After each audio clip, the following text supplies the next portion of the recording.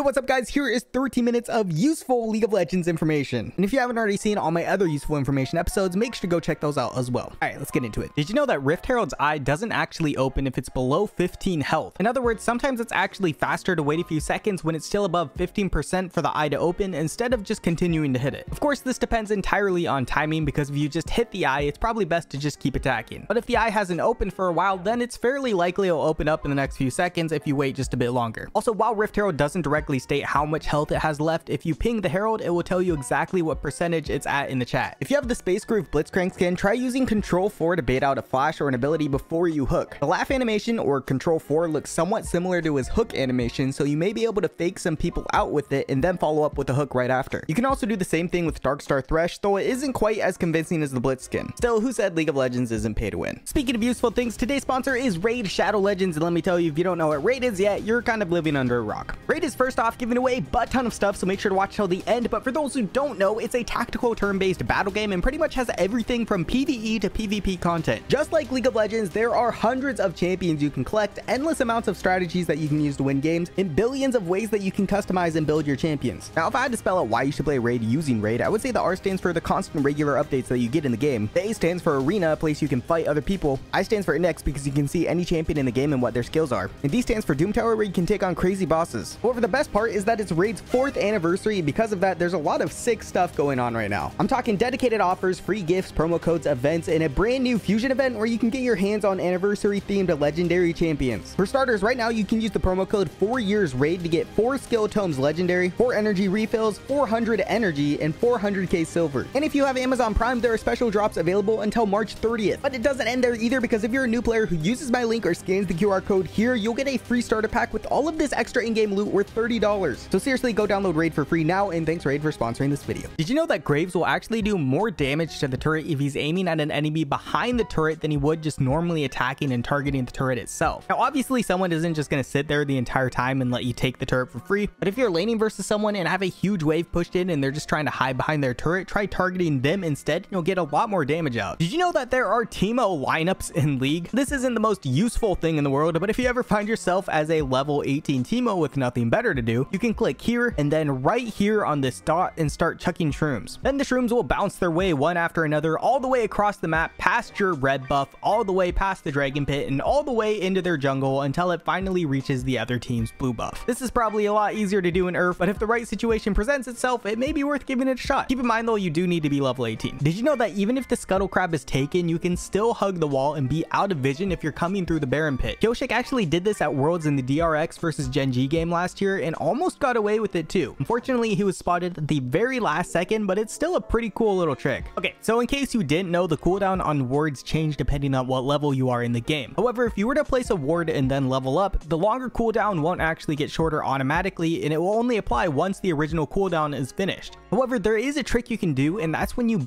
swap out your trinket for a sweeper or another vision item, and then swap back to the trinket, and it'll automatically refresh the cooldown to what it should be based on whatever level you're at. It's kind of a lot to remember and kind of hard to remember, but if you do, you could get some free wards out of it. If you're ever thinking about buying any of these skins on the screen, instead of buying them individually from the shop, go to the champion bundle starter packs, because you can get them there for cheaper, as well as a bunch of other stuff too. For example, Dragon Slayer Vayne is 975 RP by itself. The starter pack has the skin as well as other skins like Hired Gun Lucian and Frosted Ezreal and the champions themselves, and it only costs 650 RP. The same story goes for the jungler starter pack, the mid lane starter pack, the support starter pack, as well as the top lane starter pack, so go save yourself some RP. This is a graph which shows how much of a difference mastery points, or more specifically mastery of a champion, can affect your win rate going into a game. Overall, it's pretty clear that the more mastery points you have on a champion, the higher of a win rate you'll have. But the most important takeaway from this information is that you should never first pick a champion in rank if you're serious about winning, which sounds pretty obvious, but for some reason so many people still do it, probably in your rank games. Similarly, here's a graph showing which roles in League are impacted the most from a counter pick. The darker the color, the more of an impact being counter picked has. Top lane and mid lane are both significantly affected, which makes sense, and support is the least impacted role from a counter pick. The main thing you should take away from this is that if you really want to give yourself the best chance of winning, let your top and mid lanes pick last if possible, especially if you're bot. Did you know that Blitzcrank's W can actually build up stacks on Jack's show once you begin slowing down? In other words, the one drawback from his W could actually be useful in certain situations. Did you know when playing Warwick, you can actually use his Q to to dodge sleeps like Zoe's bubble if you time it right and hold it down. Similarly, you can also use Warwick's Q to go over small walls. If you're struggling as a top laner in the matchups like Darius, Singed, or Teemo, consider taking Second Wind and Doran Shield, as bleed and poison will actually heal you a bit and may help you with the laning phase. When playing Kayn, try queuing into walls to shorten the dash so the second part of your Q goes off faster. This can actually cut down a decent chunk of time on your clears. This little trick also works with Vayne's Q if you tumble into walls. If you need more evidence on why you should buy more control wards, well, you should check this out. This is a chart that shows on average how many wards are purchased per game, and as you can see, the more wards you buy, the higher the rank. Iron players buy an average of 0.78 wards a game, while challenger players buy an average of 2.82 wards a game. So basically, if you buy 3 wards, you'll be challenger for sure. Most people know that your W on Bel'Veth will reset your Q in the direction you hit them, but did you know you can actually reset multiple directions at the same time if you hit multiple targets and are in the middle of them? So next time you see them all grouped up, try W flashing into their team and you can get a knock up as well as get a reset on multiple angles of your Q. If you're interested in climbing and ranked, here are some useful tips. There was a case study done a while back where thousands of players' ranked games were monitored and some interesting data was dug up from doing so. For starters, they found that it takes approximately 1 to 3 games to fully warm up and be at your best, so it's never ideal to hop straight into a ranked game for your first game. Players that lost 3 games or more in a row statistically dropped their win probability an average of 3%. The same effect was true for wins. If you won 3 or more in a row, your win probability would jump 3% for the next game. Of course, most of this has to do with the mindset and the mood you're in, but it's also hard not to believe that losers queue and winners queue actually exist to some extent. I know it's pretty obvious, but to sum it all up, keep playing if you're winning and take a break if you're losing. Did you know that Braum can actually block Karthus' ultimate if he uses his E in the direction Karthus is at? It has to be in his direction though, or else it won't work. Here's a chart that shows each of the summoner spell cooldowns along with how some CDR assets can affect them, like Ionian Boots and Cosmic Insight. For example, on Summoner's Rift, having both the Keystone and Ionian Boots can bring the flash down from a 300-second cooldown to a 230-second cooldown. Did you know that in ARAM you can actually take the other team's portals? I don't know how useful this really is, but if you're looking for a quick escape like this Heck Room, this could be your key. A lot of people underestimate how much vision really matters in League, especially as a jungler. For example, sometimes it's better to wait an extra second for maybe a minion to die so the enemy can't see where you are. Basically exactly what Pioshik did here in the DRX game when he waited for the can minion to die and then went across the lane. Missing gold is bad, but missing experience is worse, and if you ever wondered how far you can actually stand and still get experience, it's about the same range as an Echo W or Heimerdinger W at 1600. In other words, you can sit back a lot further than you probably thought. A lot of people remember that Blitz's ultimate does damage and is a silence, but I feel like some people forget that his ult can actually remove shields, something that can actually be pretty handy, especially with today's champions. Since the new release of the jungle pets, I've seen a lot of players make the mistake of attacking the larger monsters in the monster jungle camps too much, like on Raptors, instead of switching to the smaller ones. Now, this doesn't apply to every jungler since some do more AoE damage than others, like Fiddlesticks or Kayn, but for champions who do more single target based damage like Xin Zhao or Warwick, it's best to attack the big ones a little and then switch to the smaller ones. Doing this opposed to taking out the big ones first can save you seconds of time. Did you know the /deafen command not only blocks chat messages from you and your team, but it also informs your team that you've muted yourself? This can particularly be useful so you don't see them pausing every so often in the middle of the game where they're clearly typing to you. With that being said, if you are going to deafen, you should probably do it at the start of the game so it doesn't seem toxic. You can also, of course, undo this at any time as well. Similarly, you can also use the command /mute self, which will prevent you from using text chat, but will also let others know you've muted yourself still. If for some reason you're playing Teemo, you can use blue trinkets to bait people into hitting shrooms by placing the ward next to them. That way, when they go to hit the ward, they'll probably run into your shroom. If you're enjoying, please consider hitting that sub button, helping me get to 200k subs and puppy. Thanks guys. Here's a map that shows all the esports locations as well as where each league resides around the globe. I've showed this a long time ago, but the old one had a few errors, so I've cleaned it up a bit. Still, a map like this can help a lot in seeing where the leagues actually are. Did you know that once Rengar hits level 6, he can actually use Senna's E to jump out of it, meaning Senna-Rengar combos could actually be pretty deadly. When you're taking Baron as Maokai, it's actually better to stand behind Baron instead of in front of it due to his passive. You'll get more sustain because it'll give your passive a shorter cooldown, and it'll also help you do more damage because it'll shorten your cooldowns of your abilities as well. Did you know that when Ornn upgrades an active item, the cooldown on that item is refreshed? In other words, if you have something like Shirelia's, then you can basically use it for free right before he begins upgrading. As you can see, after it upgraded, the cooldown completely reset, and now I have it back up again. Did you know that as a Kali, you can actually teleport in your shroud and the other team won't be able to see the animation? For perspective, this is what it looks like for the other team, and it can actually make for some really confusing escapes. Did you know that on Rek'Sai, you can actually go through the tunnels when you're on the other side of small walls? For example, if I make a tunnel here, and if I do it right, I can still use the tunnel from the blue buff to the wolf camp, even though my tunnel is on the opposite side of the wall. This in itself can make for some really great escapes since the other team can't just stand over over it and make your tunnel disappear. This could particularly be useful to steal objects like dragons, since no one in the dragon pit can destroy your tunnels on the other side. This is kind of common knowledge, but a lot of people don't realize that if you attack from an unworded bush, it reveals everyone in the bush. So if you're trying to set something up, maybe don't walk into where everyone is waiting and then start auto attacking. On a similar note, if you hit a ward that's disabled, it will grant vision for the other team for a brief second. So stop hitting wards that are disabled when taking objectives, or you're just giving them free information. Did you know that after 3 wards on the map, if you click on the next ward or hover over it, the game will actually tell you which ward will be deleted in order to replace the new one. It will label them as 1, 2, and 3, and the red one is the ward that will be yeeted. Additionally, since I'm assuming your wards won't always be right next to each other, you can also look on the mini map when hovering, and the red X will pop up over the ward that will be deleted. So finally, no more having to memorize which one you've placed first. Did you know when you're playing Annie, you can actually use your 4th ability when one's mid cast to get your stun to still proc? For example, if you use your Q when you only have 3 stacks, but you use your E while your Q is mid-flight, you'll still get your stun on your opponent, which can really help catch people off guard, since almost everyone tends to back up when your 4th stack is up. Did you know if you're the one who summons Rift Herald, you don't actually have to stand next to Rift to get the gold from the plates once it charges? In other words, you can just drop Rift and start recalling instead of sticking around for no reason, unless you're trying to keep pushing, of course. If you're out of wards, you can use Malzahar's Q for vision, but more importantly, you can also use his W for vision as well. You can spawn his minions over small walls, which can actually grant you vision for a decent amount of time. Did you know that Nico can ult and then use Hex Gates and it'll go off mid-transport? This is mostly useful for Summoner's Rift if you're trying to hit people taking Baron or Dragon though. Did you know you can actually use Ryze's teleport to teleport some objects like Shaco's boxes? I don't know how often this will be used, but at least now you know. With Rammus, it's actually possible to avoid Lilia's ultimate with his own R. You just need to use it right as the sleep is about to proc, and then it will completely cancel the ult. By the way, this was actually sent in by one of you guys, so if you got any useful info, feel free to send it to outsidejokelol@gmail.com. A lot of people forget that each of the dragons actually have pretty different stats, and if you're a jungler, this can be crucial information to have to help you decide whether or not you should take an objective. Cloud Drake, for example, will do the most damage because it has the highest attack speed at 1. Hextech Drake does the second most damage, having an attack speed of 0.75. Mountain Drake, on the other hand, is the weakest at 0.25 attack speed, but it takes the longest to kill because it has extra armor and magic resistance compared to the other drakes. Anyways, if you're interested, here's a comparison of all 5 drakes on the screen, and it's definitely worth checking out. Did you know you can actually heal sitting just out of the fountain? I see a lot of people waiting in the middle of the fountain to heal and get mana back, but if you're just waiting, it's better to be as far out as possible so you can get back to lane faster. Unless, of course, it's past 20 minutes, because after 20 minutes, Home Guards kicks in and you can heal exponentially faster in the back of the fountain. This is some pretty basic advice, but it's also something a lot of people ignore, and that's when placing wards, place them depending on the jungle you're facing instead of just mindlessly dropping them around your lane. For example, if you're mid and playing versus exact jungle, place the ward in the pixel brush instead of the bush right outside of your lane. Wards are useless if you don't have enough time to react to them once you see them, and if someone like Zac can just jump onto you from a distance, you're never going to be able to react in time from just the side bush ward. This honestly applies to most junglers. Even if you're going up against someone like Rammus, you're going to have a hard time reacting in time to dodge the ganks if you just place a ward right next to you. But if you see him coming from the river, you can give yourself a lot more time to react. This is especially important when going up against champions that can go invisible like Wukong or Shaco. If you're struggling with accidentally misclicking the enemy instead of yourself for an ability like Lyssandra's ultimate, then try using ult plus your ability instead to guarantee your self cast. Now, instead of frantically trying to click the right person, you can just alt R to guarantee you hit yourself. This also works for other champions as well. Anyways, that's it. Thanks for watching. Don't forget to sub, and I'll see you next time. A massive shout out to my tier 3 patrons, Stefan, Noctech, and James, and a massive shout out to Set Right for being a tier 4 patron. And thank you so freaking much to everyone else who's supporting me. All right, bye.